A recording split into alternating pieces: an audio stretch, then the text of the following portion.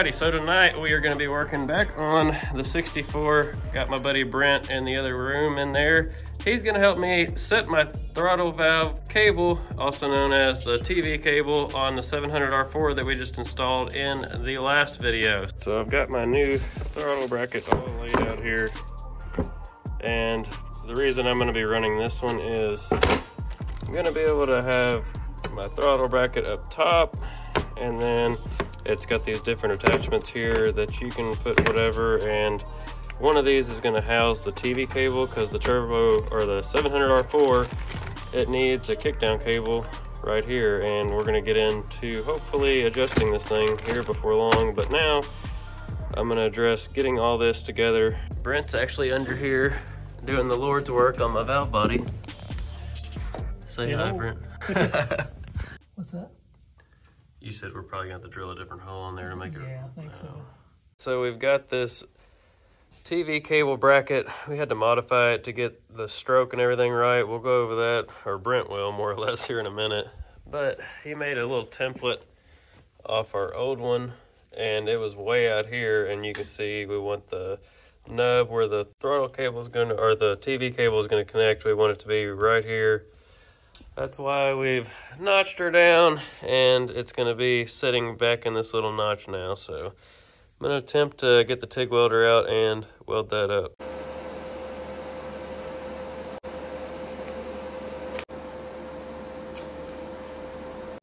man. Not very pretty. I've seen ugly wells, some more pretty wells. All right, so Brent just headed out, and we've had some mild success. We've got our TV cable set up here, and we got our little bracket that I was showing you that I was making. We got it on there, and we've got all the swing and everything calculated out right. Next time he's out here, I'll try to get him to kind of go over that a little bit, because to be honest with you, it's a little bit over my head, but maybe it'll help you out. And also, I've got a website. I'll pop the picture up right here. And that is the diagram and everything that this is going off of. And there's a little bitty plate that he's been using to kind of set all this to get those measurements. It's definitely coming along. I think maybe that's why a 700R4 gets the bad rap. You know, people not setting the TV cables correctly, because that is very important. That's what gives everything the pressure inside the transmission. So with that being said, it's getting late tonight, and I'm going to probably hit the hay, and I'll be out here tomorrow. We've got to hopefully get that throttle cable back on this thing, then torque converter bolts, and then we can get the pan filter and all that stuff on, and then just go from there. So yeah, making progress. Checking things off the list, that's the main thing, so just keep pushing forward. To start things off tonight, I'm gonna be fixing this throttle cable bracket here. As you can see, it's kicked over this way. So basically what I'm wanting is, instead of it to be offset this way, closer to the carburetor, I'm wanting it to be offset over here, because what's happening is where this throttle is in relation to all that, whenever we was lining everything up here, it was just really at a poor angle. It was like trying to kick the thing like that. I know that's exaggerated, but hopefully this will move it over and be a little bit more in line with where we're wanting to end up with that thing. And then Brent, I guess he's got something kind of figured up. This cable is crazy long, the TV cable that I bought, in comparison to like the one that came off this. So we're gonna try to shorten this thing up, because we're just kind of worried about having all that excess just kind of hanging out back here in the tunnel.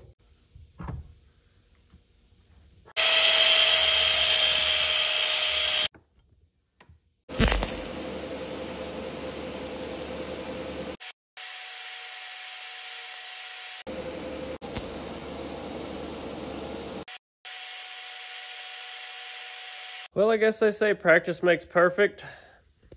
And if you've been around this channel long enough, you're probably not going to be surprised. But That look familiar to anybody? That's exactly what we started with. I turned it around, welded it back exactly how it came off. So I get to take it all apart again and do it one more time. So I'll be back with you in just a second. All right, we finally got this thing flipped around the right way. So got some paint on it, gonna let that dry. While we do that, why don't we run over here and start putting some torque converter bolts in this thing. I am putting just a little bit of blue Loctite on these, just because that's about the last thing I want to come flying out of there is my torque converter bolts. And I am putting a washer in between here just to take up some of that spacing, because it's kind of a little bit of a gap, about 1/4 of an inch. So got about an 1/8 inch washer in here just to kind of get our final gap about an 1/8 inch whenever this thing pulls up. I've heard that's kind of the rule of thumb, that you kind of want to around an 1/8 of an inch. So that's how I'm gonna set it up. And anybody out there that doesn't like to do it that way, you do not have to, but that's just the way I did my last one, and that's the way I'm gonna do this one.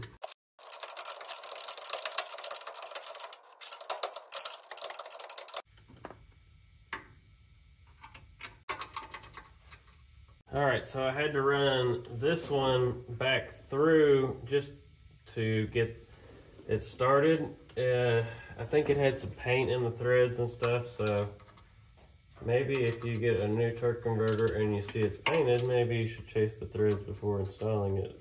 Might make your life a little easier. All right, so not a crazy productive evening, I guess. Got the torque converter bolted up. That turned out to be a little bit more of a pain than normal. Everything didn't really line up, so there was a lot of like just loose bolts and moving back and forth and all that good stuff. So anyway, that is in. We still got the bracket up here for the throttle. Needs to be installed, but that's not going to happen tonight because I'm getting tired and it's getting late and I got to work tomorrow. So see you guys tomorrow. Hopefully we get that throttle bolted up and then start actually doing some stuff that feels like forward progress.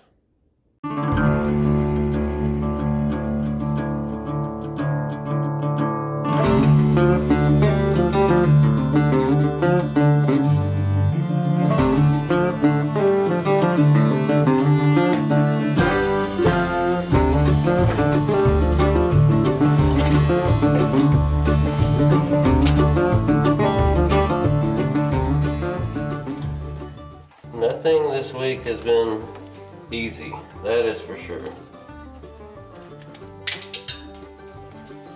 Oh, there goes that nut. I'm sure I'll find that nut. Gosh dang. Hey, got one started. Now let me see if I can find that dang bolt or nut that I dropped.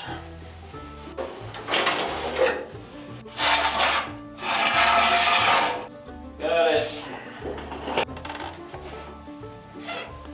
Round two. All right. Got both of them started now. Oh, like I said earlier, practice makes perfect. Gotta pull that back off so we can get our nut on. I know the videos here lately haven't just been earth-shattering and super interesting, but it's just what I've got going on, and I apologize for that. We've got a lot of cool things coming in the near future after Power Tour. Got the 67, we're gonna get that big block going in that, so that's gonna be a pretty cool video, seeing that thing come to life for the first time in a very long time. So very excited to show you guys that and bring you along for that. I know this stuff here is like watching paint dry, and I do apologize for that, but it's just the necessary evil of these old trucks. You gotta do maintenance on them, you do upgrades, and just bringing you along with it. So I appreciate you sticking in here with me. Alrighty, I think that's gonna work out pretty good. Not gonna final tighten everything because I think we're gonna have to end up actually switching out the lower bracket for this bracket to make up for what we were gonna do for the modification. So, but yeah, I'm thinking that that's gonna work out pretty dang nice. All right, so Brent came by earlier. He dropped this piece off. Kind of hard to see here. Oh my goodness. Freaking big horsefly flying around the back of my head. All right, now that that's taken care of, we made this little this little piece here. You can see in making that, we was able to shorten up our cable, so now we don't have that huge, big, long loop and all that.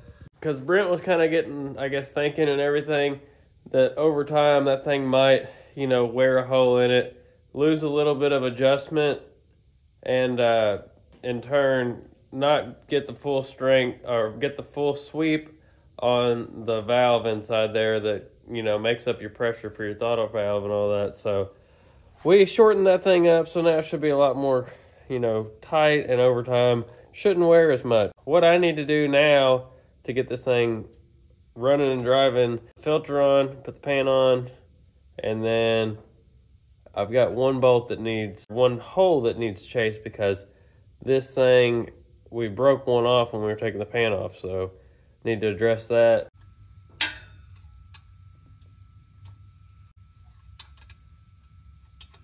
All right, well, that's not going the way I want to. I don't have a tap. I just got this thread chaser, and it's not getting up in there far enough, so I'm gonna go ahead and resort to putting our filter on.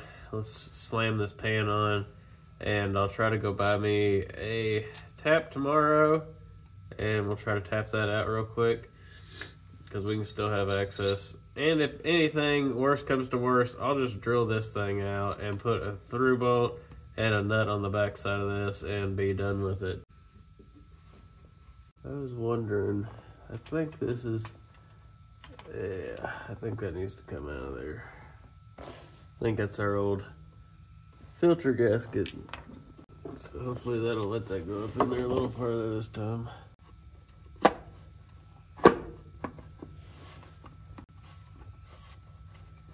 See if that's any better.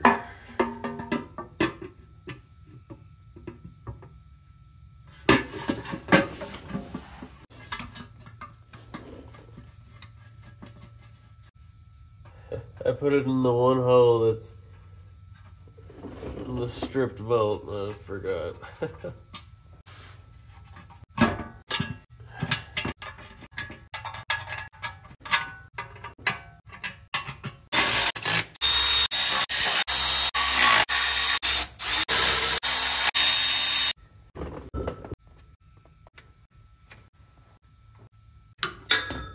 Alright, tomorrow we're going to throw some fluid in this thing, and we should be pretty dang close to getting a test fire and make sure we don't have any leaks, and then maybe even go for a drive. I don't have the lockup hooked up just yet, which I might research a little bit on that tomorrow and see if I can't figure out how to do that exactly. But dang, we're getting pretty close to seeing what this little thing's got.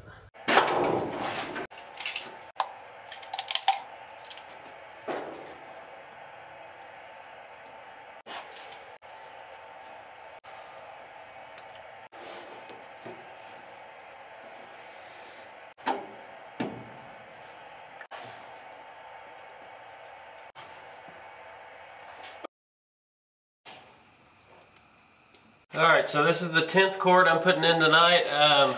This thing is very slow. This low car style dip tube or dipstick is very slow going on going in here. But I'm just going to start this thing off with 10. It said about 11 or 12 online.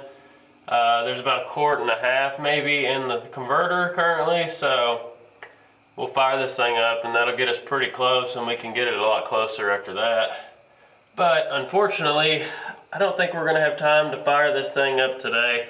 But what I am going to do, I'm going to show you kind of what I've gathered on adjusting this TV cable, with Brent kind of helping me along the way. And hopefully it'll help you. And as you've seen earlier, there is that little sheet, and that's kind of what I'm going to be going over and kind of trying to explain it a little bit more and kind of trying to help you figure it out on your own. All right, let's see if we can't figure this out together. So this is going to be the end of the TV cable, which you've seen we made that new bracket for it and all that. That's what this piece is, and that's what's going to mount to your throttle bracket. This is obviously the cable itself, and that is in the closed throttle position. So this arc right here is just representing that this is a 90-degree angle to your center of your throttle shaft, right there. That's going to be right in the center of your butterflies on your old carburetor. And that's why we had to earlier cut that one bracket down that we were doing so we could achieve this distance from the throttle shaft to our closed throttle position on our TV cable mount. And that position is supposed to be between 1 inch and 125 thousandths to 1 inch and 94 thousandths. That's why we measured that, and Brent had that little cardboard jig that I showed you, and he made that all kind of work, and we ended up splicing that thing together and dialed that in. And now the only thing that's kind of a little bit weird for me is this portion right here. It says 55 degrees. It's kind of a weird measurement, and it's kind of hard to see exactly where that is. But Brent, he made that cool little thing. I don't think I ever got it on camera. Basically, he made this thing exactly like this is in all these marks. And what he did was he has a piece of aluminum, and he can hold it up there, and he can see that 55 degree at wide open. And another way that we made sure that we were getting full engagement in the throttle valve, in the transmission, or in the throttle body, I guess, is I was up top and I was holding it wide open throttle, and whenever I would do that, Brent would be down below with the pan off, and he would be able to check that throttle valve and make sure that it was getting fully engaged. And if it didn't, or it wasn't fully engaged, what I would do is I would adjust this, and I would put a little bit more tension on that, so whenever that full wide open pull happened, it would in fact give us full pressure on that throttle valve. I know this seems like a lot, and I'm not sure I got my head all the way wrapped around it just yet. Just kind of seeing all this is kind of helping me realize it, and kind of getting my head wrapped around it a little bit more. Hopefully this helps you, and maybe if you've got a little cool trick in the comments, drop it down there. How to set these TV cables. I mean, this seems like a pretty fail-proof way. The link will be down below also on the full article with this diagram in it, and they kind of go into it all the way. Alrighty, so hopefully some of this makes sense to you, and hopefully it's right, but Brent has set up a lot of these, so I'm thinking I'm in pretty good hands with it. I really wanted to get you guys out for a cruise, and I'm really anxious to see how this thing is, but I just had some overtime pop up work, so I had to take it because Power Tour is coming up and the gas bill is not going to be anywhere close to cheap. So had to make sacrifices sometime and do that. Unfortunately, the sacrifice is coming in the form of this video, and I hate that, but I'm just not going to fire this truck up at 11 o'clock at night right now. It's just not that kind of truck that you want to be firing up at 11 o'clock at night. Yeah, I appreciate the heck out of you guys hanging in here and watching these videos. It means the world to me, and I want to thank you so much for that. I'm probably going to be hitting the hay, but thank you again for hitting the like, hitting the subscribe, and all that good stuff. It means the world to me. It really does, and I want to thank you. Yeah, we're getting closer. Power Tour is too, so hopefully next week we got a big week. We got a couple parts coming in to tune this thing, hopefully, and get this thing down the road, and then we'll be pretty dang set for Power Tour, I think. So, all right, I'll see you on the next one. Noe, are we gonna work on hot rods today? Yeah. Can you tell me what we're doing? We're whipping up my name in a field shirt. Yeah. Hey, can you tell Daddy what we're gonna do the hot rod today? Yeah. Tell me. What are we gonna do to it? Work and play. Work and play on the hot rod?